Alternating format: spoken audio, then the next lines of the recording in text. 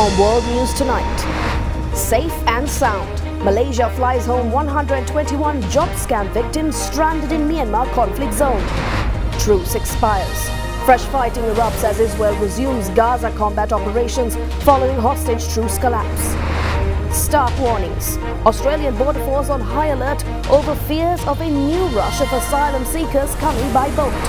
And sunsets and guitars. Pharrell Williams and Louis Vuitton grace Hong Kong with mesmerizing music and a stellar runway.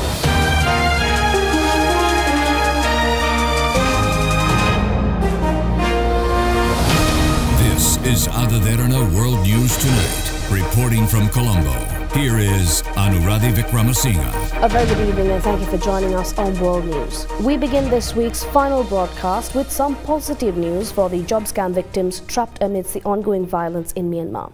Scores of Malaysian job scam victims stranded in northern Myanmar as conflict erupted around them returned to Kuala Lumpur on a special flight from China's Kunming, reuniting with anxious relatives after months trapped in compounds where they were forced to commit cyber fraud. The 121 Malaysians, most of Chinese descent, aging from their 20s to their 50s, were brought together over recent weeks in Lao Kang, a town on the China border, besieged by ethnic armed groups seeking to wrestle a strategic point from the Myanmar junta.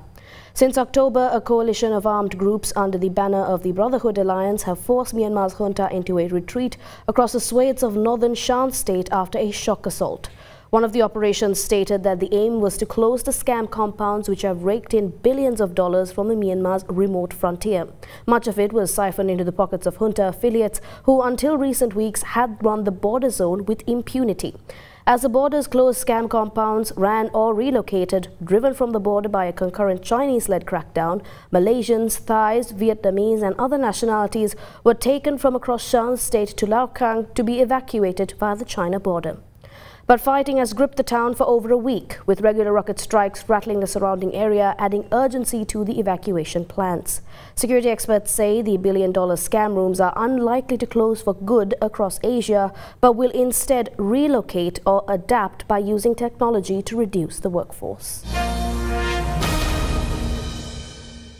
Moving on to the Israel-Hamas war front next. Heavy fighting was reported in Gaza today as Israel's military resumed combat operations against Hamas after accusing the Palestinian militant group of violating a temporary truce by firing towards Israeli territory. This air raid siren booming across southern Israel early on Friday signaled the end of 7 days of quiet. It sounded as a rocket flew towards Israel, said by its forces to be fired from Gaza in the hour before the extended truce with Hamas was set to expire. The Israeli military said it intercepted projectiles and accused the Palestinian militant group of violating their truce. And so, it said, it resumed combat, with the ceasefire ending at 7 a.m. local time. Smoke was seen over Gaza as heavy fighting was reported. There was no immediate comment from Hamas or claim of responsibility for the rocket launches. The return to fighting came despite urgent attempts by mediators Egypt and Qatar to continue extending the temporary ceasefire that began on November 24th. Hamas on Thursday had released 8 more Israeli hostages under a second last-minute extension of the deal, while Israel freed 30 Palestinian prisoners. That brought the totals of those freed during the truce to 105 hostages and 240 prisoners. More humanitarian aid was also brought into the shattered Gazan enclave, though deliveries of food, water, medical supplies and fuel remain far below what's needed, according to aid workers. U.S. Secretary of State Antony Blinken did not comment on the resumption of fighting as he left Israel for Dubai on Friday. He said the day before he told Israel it cannot repeat in South Gaza the massive civilian casualties it inflicted in the north. Next, in Australia, Border Force and Operation Sovereign Borders intensified efforts to deter illegal boat arrivals after a recent High Court decision. A joint task force is formed in response to perceived increased activity by people smugglers, capitalizing on the release of 141 asylum seekers to lure more to attempt the journey. Border Force taking its message beyond the seas. You will never settle in Australia. Commander Justin Jones warning would-be asylum seekers in 24 languages not to attempt the treacherous trip. Hãy để tôi nói rõ ràng. أستراليا بالمركب غير شرعياً. Authorities concerned people smugglers are ratcheting up their trade after a High Court decision saw more than 140 non-citizens released from detention, some with serious criminal histories. The likelihood that criminal maritime people smugglers will manipulate that decision. One boat arrived undetected in remote northern WA last week, dropping off 12 asylum seekers before returning to Indonesia. This one slipped through, but Operation Sovereign Borders is a layered operation and did exactly what it was supposed to do. All up, 273 people on 11 boats have arrived in the past 18 months. All either turned back or sent to Nauru for regional processing. Unfortunately, the people smugglers are back in business. Over in North Korea, the North Korean leader Kim Jong-un ordered to bump the nation's military readiness against provocations by enemies as the US slapped new sanctions following a spy satellite launch from Pyongyang last week. North Korean leader Kim Jong-un called for the military's readiness to respond to, quote, any provocation by enemies, state media said on Friday, coming as the United States slapped fresh sanctions against the isolated country following its launch of a spy satellite last week. Photographs released by the KCNA news agency showed Kim visiting the Air Force headquarters on Thursday. It said he also wrote out operational strategic guidelines to improve the military's readiness and war capabilities. On Thursday, the U.S. unveiled new sanctions targeting foreign-based agents it accused of helping Pyongyang evade other sanctions. Their U.S. assets will be frozen and Americans barred from dealing with them. In a statement, the U.S. Treasury Department said the joint efforts with Australia, Japan, and South Korea, quote, reflect our collective commitment to contesting Pyongyang's illicit and destabilizing activities. The Treasury also sanctioned cyber espionage group Kim Suk-ki, accusing it of gathering intelligence to support the North's strategic and nuclear ambitions. Meanwhile, Seoul said on Friday it had blacklisted 11 North Koreans for the involvement in their country's satellite and missile development, banning them from any financial transactions. The disingenuous DPRK claim. Earlier this week, U.S. and North Korean diplomats had a rare, direct public exchange at a UN Security Council meeting, with both arguing their country's military activities are defensive. Pyongyang later called the U.S., quote, double-faced for offering talks while ramping up military activities in the region, according to state media. North Korea's UN mission in New York did not immediately respond to a request for comment on the latest sanctions.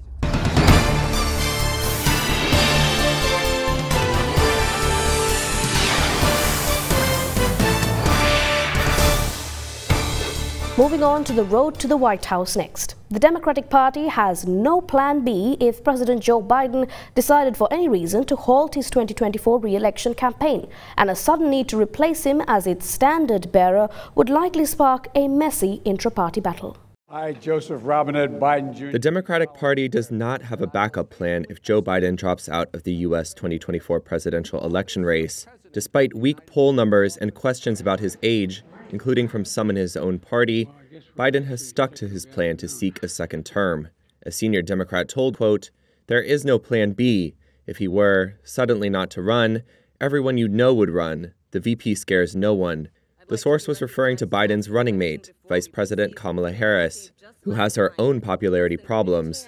Harris would not automatically replace Biden on the ticket if he stepped aside, and other Democrats would likely join the race. Democratic California Governor Gavin Newsom, who is not an official presidential candidate, has been particularly active as a so-called surrogate for Biden, taking part in a debate Thursday against Republican presidential candidate Ron DeSantis.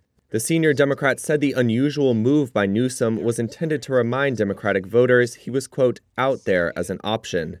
Biden loyalists argue the party does not need a backup plan to defeat likely Republican nominee Donald Trump, who Biden beat in the 2020 election and who also faces concerns about his age, as well as a litany of charges.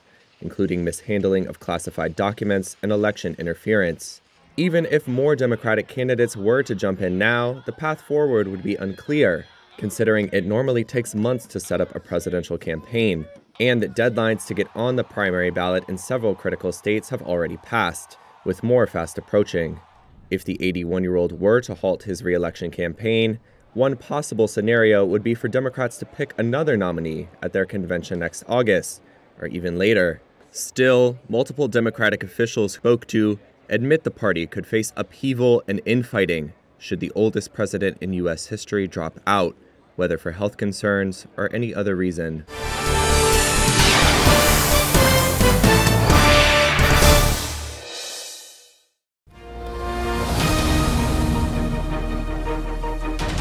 Welcome back. Over in Japan now, the country is concerned that the US military is continuing to use its V-22 Osprey aircraft despite its request to ground them until their safety is confirmed after an accident this week.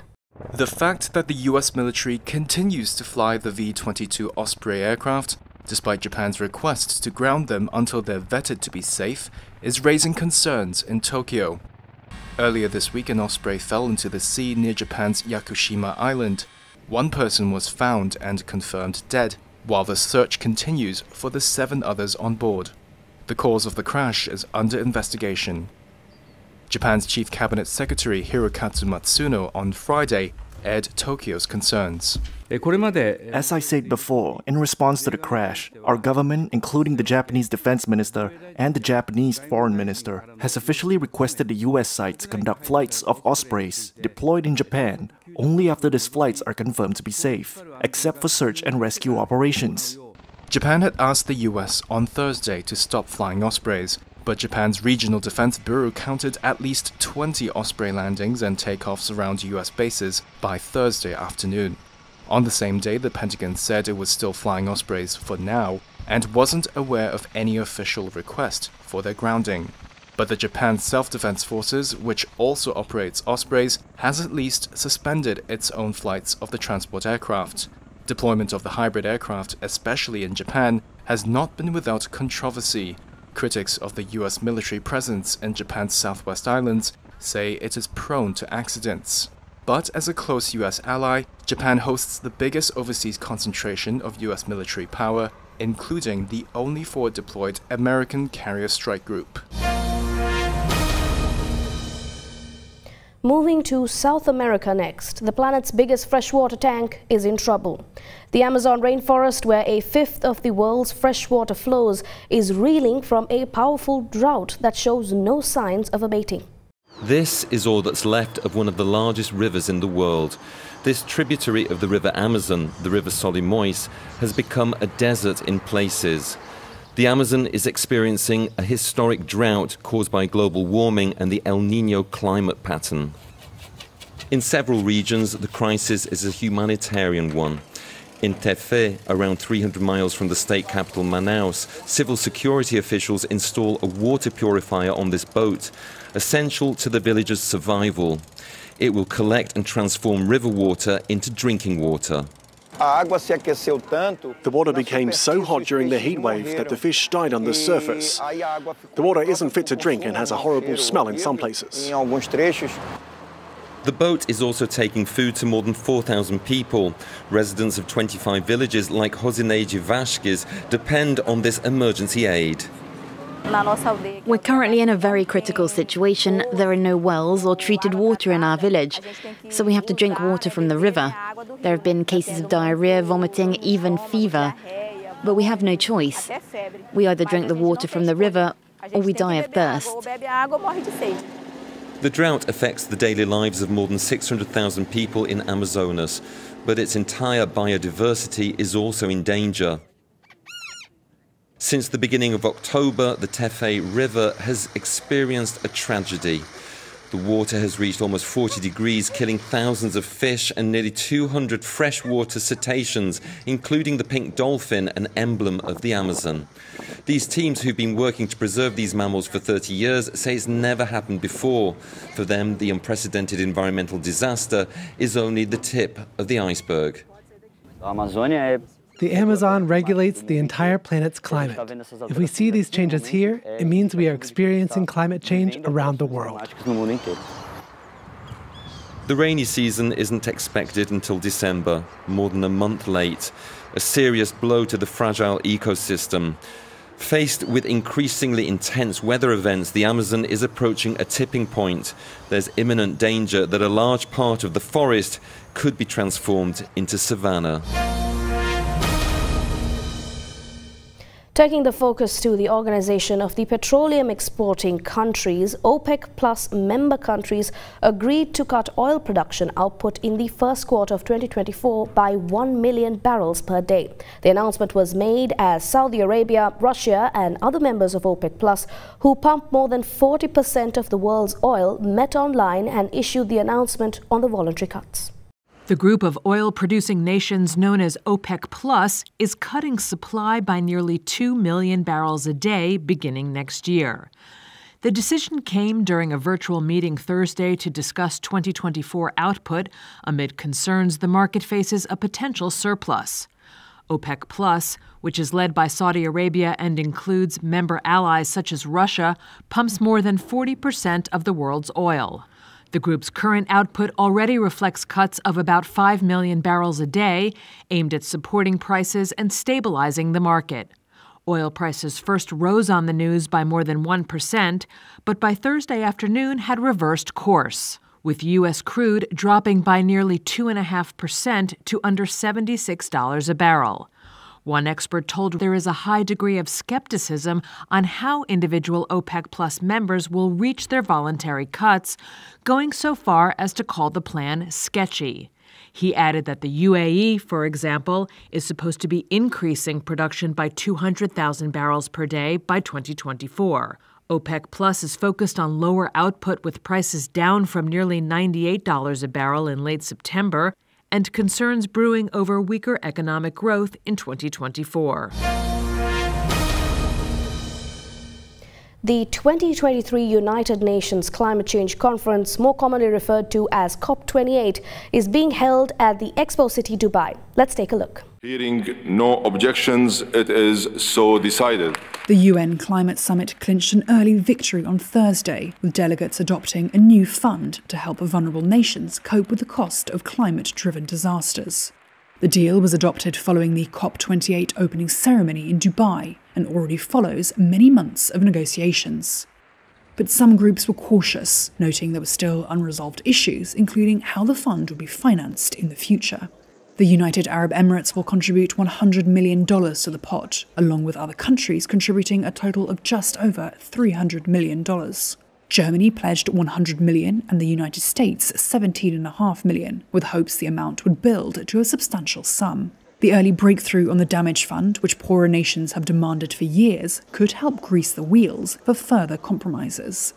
Earlier in the day, COP28 President Sultan Al Jaber, who is also the CEO of the UAE's national oil company, opened the summit urging countries and fossil fuel companies to work together to meet global climate goals. Al Jaber aimed to strike a conciliatory tone following months of criticism over his appointment as the head of COP28. Let history reflect the fact that this is the presidency that made a bold choice to proactively engage with oil and gas companies. We had many hard discussions. Let me tell you, that wasn't easy. But today, many of these companies are committing to zero methane emissions by 2030 for the first time. And now, many national oil companies have adopted net zero 2050 targets for the first time. And I'm grateful that they have stepped up to join this game-changing journey. But I must say, it is not enough. And I know that they can do much more. Over the next 2 weeks, governments will also debate whether to agree, for the first time, to phase out the use of CO2-emitting coal, oil and gas globally, the main source of emissions. Also on the agenda is what's known as the global stocktake. This is when countries assess their progress in meeting global climate goals. The main one being the Paris Agreement goal of limiting global warming to well below 3.6 degrees Fahrenheit or 2 degrees Celsius.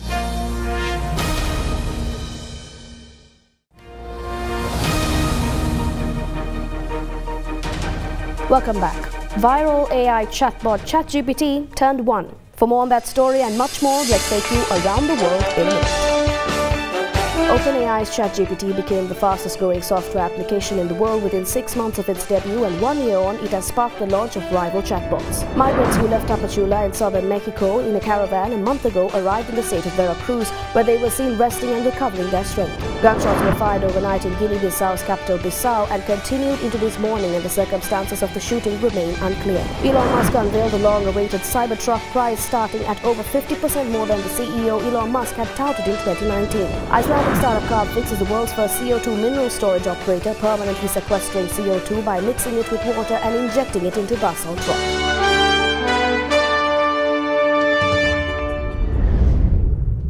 And that is all we have for you on World News Tonight. Join us again next week as we bring you updates from across the globe. If you missed any of today's programs, you can always rewatch by catching us on our YouTube channel, youtube.com/OtherThanEnglish. Tonight, we are leaving you in Hong Kong, China, as the French mega brand Louis Vuitton staged a mega-scale show in the Asian metropolis for a collection that explored modern dandy. Thank you for watching. Have a great weekend.